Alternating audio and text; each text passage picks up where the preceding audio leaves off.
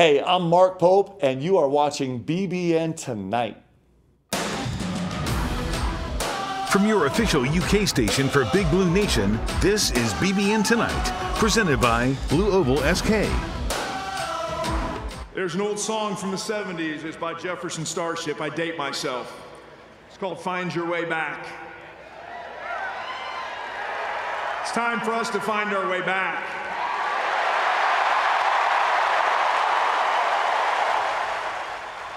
You can always find your way back home, and it was a homecoming for Mark Pope, who was officially introduced yesterday as the next head coach of the Kentucky basketball program, and an awe-inspiring afternoon for the thousands of Kentucky faithful who found a spot inside of a jammed-packed Rupp Arena, and for the thousands more who watched from home or streamed our coverage all over the country.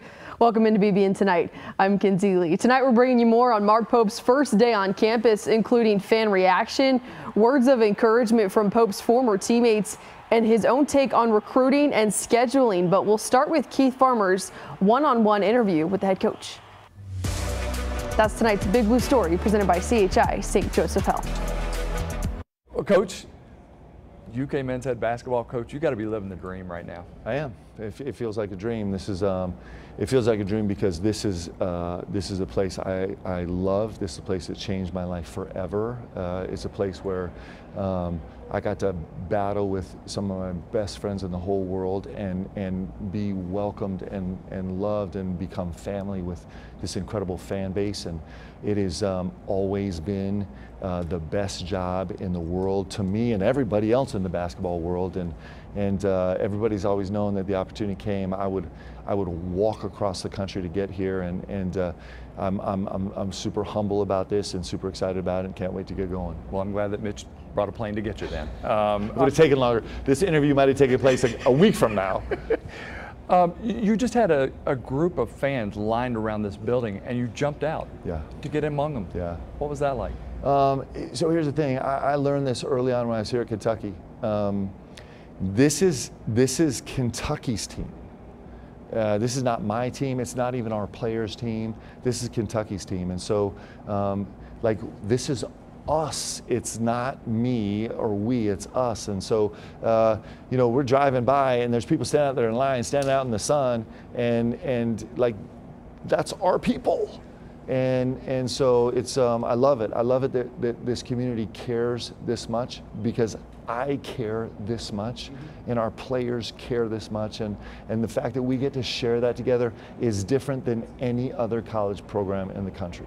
I'm sure right after you got this job, I know you heard from teammates, from Coach Pitino. What did all that mean to you? Yeah, so it's only the second time in my life in 40 years that Coach Pitino's actually said something nice about me. It was shocking.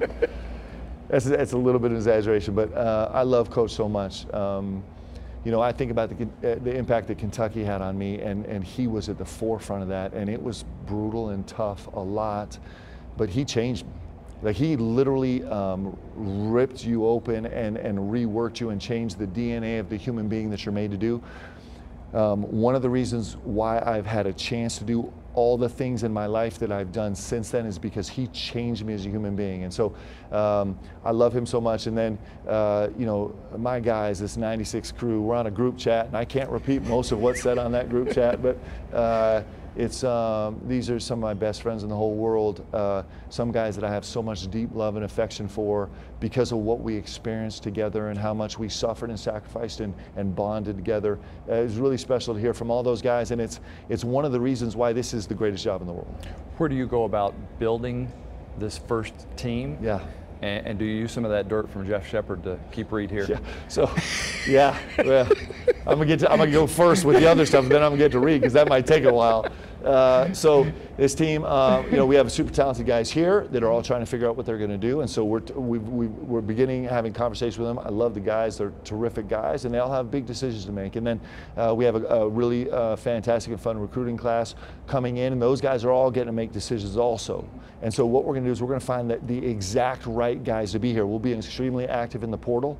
I love young players. I love veteran players too, because they actually make you better and they can do it fast. And you actually have a chance to see how they play, and especially especially the unique style of play, the aggressive style of play that we play. Correct. You get a better sense of who's going to really fit and be able to pick it up quickly.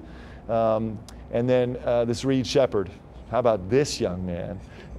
Jeff was my college roommate. I love him so much. Stacy was like, there's no words for Stacy. She's that good.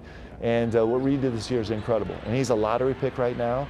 And it is impossible to turn that down. And he's also a Kentucky great, and it's impossible to turn that down. And so my conversations with Stacy and Shep and Reed have been and are going to continue to be all about, hey, just find your heart, man.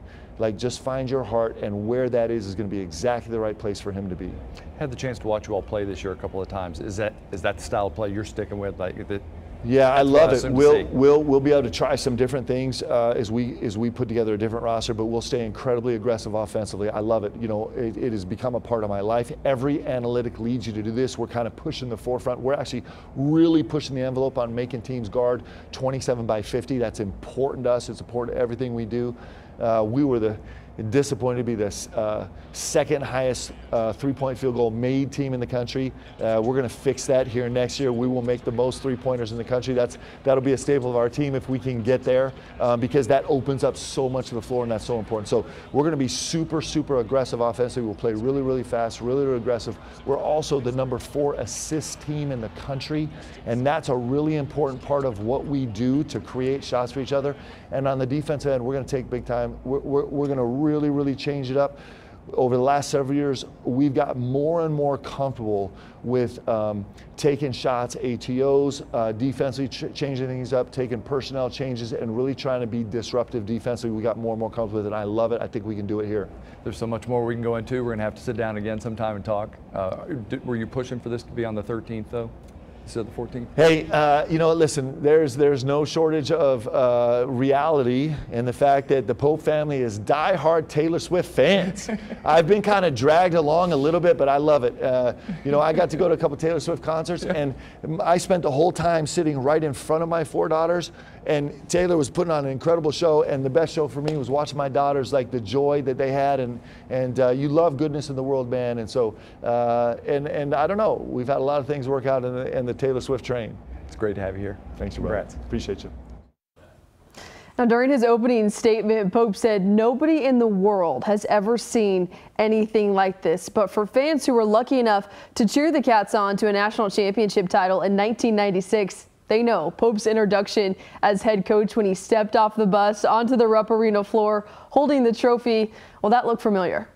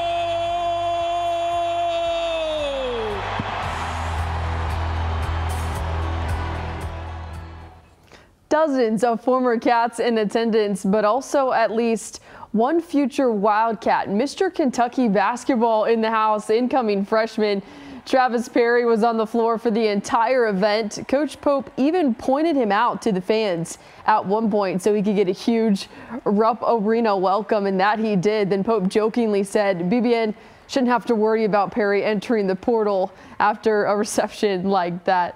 We have seen decisions now from a few of the last year's players. Aaron Bradshaw committed to Ohio State today, saying Buckeye Nation locking in. And news broke this morning, DJ Wagner has entered the transfer portal. Travis Branham was the first to report that for 24/7 Sports. Big Z, Zvonimir Vicic, has also entered the portal, according to multiple reports.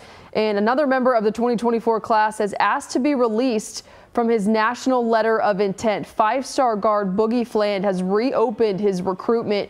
So certainly a lot of changes to next season's roster, with still more changes to come. We're talking to all the guys on the current team, all the guys that have been recruited, and just about every single player in the portal right now. And we're going to find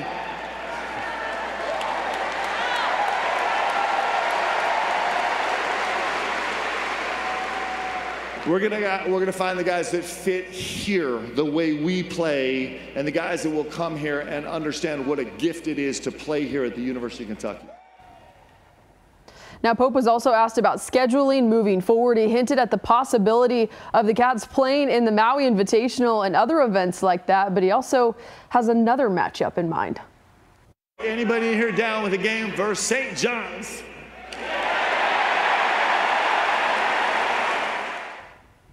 Coach Pitino's certainly down. He posted this morning, and I quote, "St. John's accepts this year at Kentucky, next year at the Mecca," referring to Madison Square Garden. "Looking forward to saying goodbye to Kentucky men's basketball," end quote. So still a lot of decisions to be made with scheduling, with the roster, with the staff. We'll keep you updated as Pope begins to make those moves. Now, coming up next on BBN Tonight, we're bringing on another national champ. It's DA. We're talking with Derek Anderson right after this.